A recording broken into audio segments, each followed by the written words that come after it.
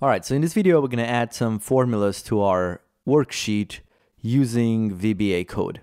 Let me demonstrate what the end result should look like. So I want to go here and add a formula here that will just calculate maybe this multiplied by 0.2, and then we'll drag that formula down, and then we'll go over here and add a sum function to sum up this entire column like this. And then just to make sure we have another type of formula, I'm going to do an if statement over here, and I'm going to say if this number is greater than 1000, comma, then we're going to say large, otherwise we'll say small. And then again, we'll drag this formula down as well. So let's get started. I'm going to delete these two columns here. Go under developer, open my Visual Basic editor, add a new module, insert module, and create a new subroutine. I'm going to call it add formulas. Just a name for this. Now the first step should be for me to go to this G2 cell and just add the formula to that cell. So I can do that by doing range G2. And here you have a few options. You can do formula, for example, and make it equal to, and that should be the formula text as string in quotes. So my formula was, if you remember, equals to, and it was this cell, which is F2.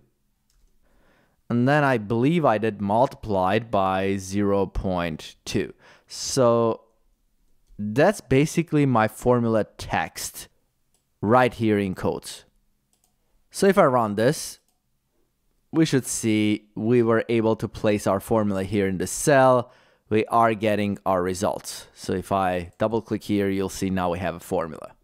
I'm gonna erase that and go back. So once we have the formula, we probably want to drag that formula down. So the way we're going to do that, we're again going to select the cell that has the formula that needs to be dragged down. This range will have a method Autofill, which is basically the official name for dragging things down. And then you have to do the destination range where you want this to be dragged down. So for me, that's going to be from, if I look here, from G2 through G16. And that's what I'm going to do. So I'm going to do range G2 colon G16, close parentheses. So now again, if I run this code, you should see that we were able to put the formula up there and drag the formula down. Now let's try to add that if formula here in this H column. So to do that, it's going to be again very similar with a little twist. So first I'm going to do the H2 cell and then do that formula equal to, and here we have to provide the formula in quotes. The problem we're going to have here, so let me just do the formula here as a comment so you can see.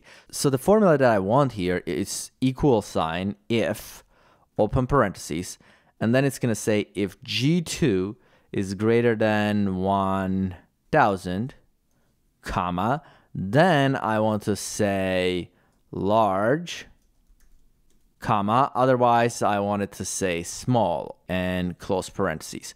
So this is my formula text. The problem with this is because this formula has this double quotes in it, if I put it right in here, it's going to break my text notation, and that's going to create a problem. So for that reason, what you have to do, you have to escape all of this double quotes in your formula.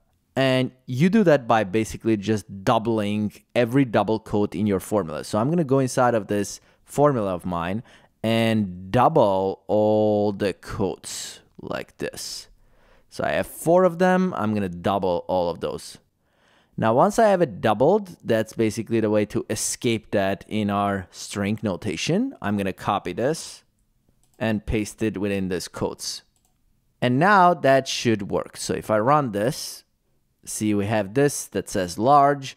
And now again, we need to drag that formula down, which we can do pretty much doing the same thing. So I'm just gonna do this, autofill, and then the range we want to drag this down to. So that's gonna be from age 2 through age 16.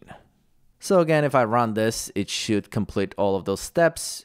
So the last thing I wanted to do, I wanted to sum up this G column. So that's going to be in this cell G18.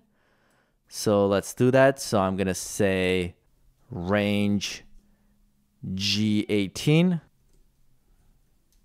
And here you can do dot formula. You can also do dot value. So value is just a text in a cell, but because it's going to have an equal sign, it's going to interpret that as a formula anyways.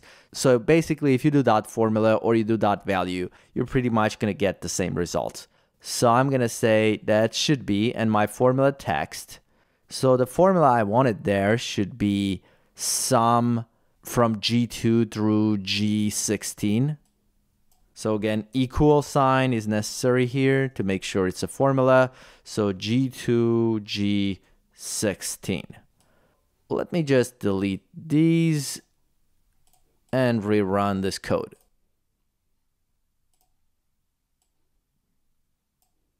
We have all our formulas, we autofill them down, and it works. Now the next step is going to be to make this code more dynamic. Because right now, this code is only going to work if our data has 16 rows. Just to give you an example, if I, let's say, didn't have this last 3 rows, and I run that same code, see, it's still going to drag it down to the same place, and it's going to put the sum in here, but I want my sum 2 rows down from my data. So I'm going to delete this and try to fix this issue. So what I'm going to do first, I'm going to find the last row. And you should know how to do this by now. So I'm going to do cells.find method to get the last row. Again, tons of different methods to get the last row. This is just one of them. So we're going to start our search from the first cell. And we're going to look in formulas. A partial match. Okay, that's that. I just wanted to make sure I got that right. So the search order should be Excel by rows, comma, and the next one is going to be the previous. And we'll do match case as false because we don't want a case sensitive match. That should get us the last row of our data before we even start. So just to troubleshoot this and see what's going on, I'm going to do just F8, F8, and right now if I roll over this LR, you'll see it's empty. And if I run this again, F8, you'll see it gets me this, which is not correct because again, this is something I do all the time. I forget to get the row from this, and this is why testing is a good idea. So I'm going to stop it again and run it one more time. So F8, F8, F8, and now if I roll over, it says 13. I'm going to reset this, which is the correct last row. So now that I have the last row, I'm going to have to think what I'm going to have to change. So this one, that's going to go to G2. It's going to go to G2, so that's going to be the same. Now this autofill range, instead of going to 16, it has to go to the last row. So I'm going to remove that 16 and concatenate that LR to it to add the last row outside of this quotes because it's not text, it's a variable. So that should get us that 13. That's good. Now this thing again, that should be okay. It's going to go to H2 cell. Now this one, instead of being 16, is going to go to our last row. Now the next one is this, which is the formula, and that should go to 16 again, and this whole thing is our formula text. So I want to make sure instead of the 16 in our formula text, we find the last row. So I have to get out of this text, put my variable in here and get back to this text again. And the way I'm going to do that, I'm just going to exit out of that text and then add an ampersand to add to this, the last row. And then I'm going to get back to my text. And then that last row is going to be the 16. So I'm going to remove all of that and keep the parentheses closing. I forgot to do the ampersand here. There it is. So that's going to be our beginning part of this formula, this text. Then I'm going to add the last row. Then I'm going to add parentheses closing. So that should get us the correct formula. Now we also have to make sure we put that formula in the right cell, because the cell where it should be in, if we're in this data, we want 2 rows down from the last row. So if the last row is 13, I have to put it in 15. So that means instead of this that says 18, I need to make sure that I switch this, and I'm going to concatenate again. And I'm going to do the math right here in parentheses, and I'm going to do LR plus 2. So I want to go 2 after the last row. All right, let's try to run this code and see what we get. It seems like we're all good. We have our formula in the right cell. We drag it down correctly. Let's try it on a different tab. Now we have more data. Let's try it again. And here we go. It works. So again, we're able to get the last row and use that variable in our advantage going forward in our code. Now, the last thing I'm going to show you here is that when you set formulas in VBA, there are 2 ways to set a formula. There is the regular way to set a formula, which is with this A1 notation, when you do A1, B2, F2, etc. And there is the second way. So if I change this period and start typing formula, see there's this option R1C1. There it is. Instead of F2, because I changed this to R1C1, now we can refer to our cells as a relative cell reference from the current formula cell. So if I'm trying to write this formula in this G2 cell, I want to say F2, which is the cell 1 column to the left in the same row. So what I'm going to do this, I'm going to do R, which means the same row that I'm in, and then I'm going to do C, and in square brackets, I'm going to do -1, and that means the same row that I'm in and 1 column to the left. So if I run this thing, let me actually just get rid of this first. You'll see it works. See, exactly the same way. It's not going to put that R1C whatever here. It's still going to do F2. But in this notation, we can use this row column notation to do this. Now, if I wanted to go 1 row up and 1 column left, then I would have done this. So row -1, that means we would refer to like this cell, which we probably don't want to do. But just to show you, let's actually do that. Now that's going to give us an error because we're referring to this cell and we're multiplying that by 0.2. But now it goes, see, 1 row up, 1 column left. And if you wanted to go, let's say 1 row down, you would do R1 instead of -1.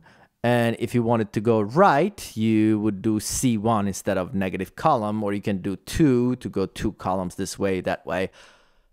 I'm pretty sure you get the idea at this point. So if I run this again, see, now I'm going 1 row down and 1 column left. I'm just going to switch this back to this. That's RC -1. And the reason I'm mentioning this is because when we record macros, this is the way Macro Recorder is going to record most of your formulas. But most of the time when you create your own stuff, you're probably never going to use this. So you can just go with your A1 notation and make it happen with using dot formula instead of using this dot formula R1C1. But that's pretty much all for this. So that should show you how we put a formula in the cell and how we just drag the formula down, how we change something to go dynamically to the last row. So now we can run this. And here we go. Works fine. And that's it for this video. Thanks for watching. Please subscribe, and I'll see you in the next one.